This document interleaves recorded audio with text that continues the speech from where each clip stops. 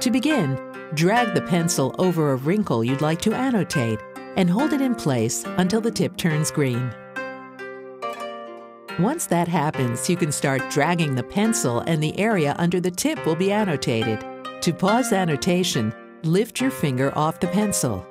The tip will turn clear.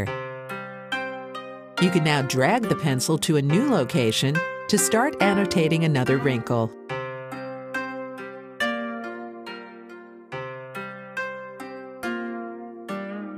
Continue in this manner until all of your wrinkles have been highlighted. Don't worry about painting over background skin, because that won't affect your score. However, do try to avoid eyelashes, eyebrows, nostrils, and lips, as painting over these might artificially inflate your score.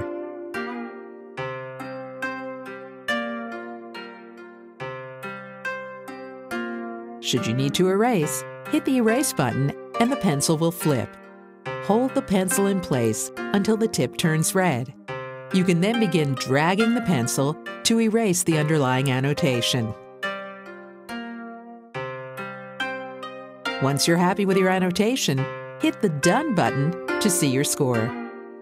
Your wrinkles will be scored on a scale from 0 to 100, with 100 being most prominent.